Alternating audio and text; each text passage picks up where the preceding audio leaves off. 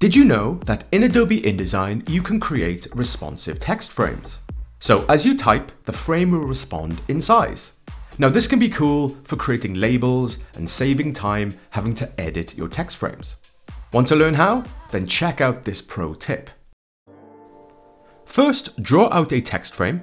Either click on the text frame in the Tools panel or press T, click and drag to draw a text frame and type in some text.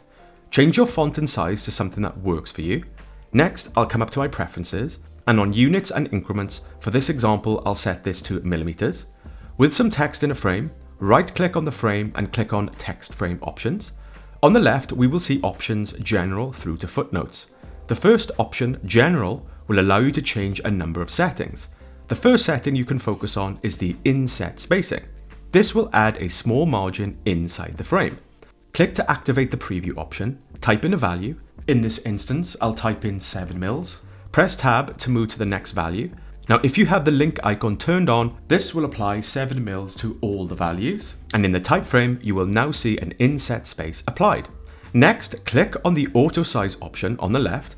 Click on the drop down for auto sizing, and here you can choose from a number of options. In this instance, I'll choose height and width. Upon clicking this, you may notice that the text inside the frame collapses. In the square in the middle, click the middle left point. Next, come and click the minimum height and no line breaks constraint options. Keep the minimum height set to 0, and with the no line breaks ticked, we will now see that the frame in the dock is now filled nicely. Now, if you double click into the frame and change the text, you will see this will be responsive. Next, you can apply some styles to this frame.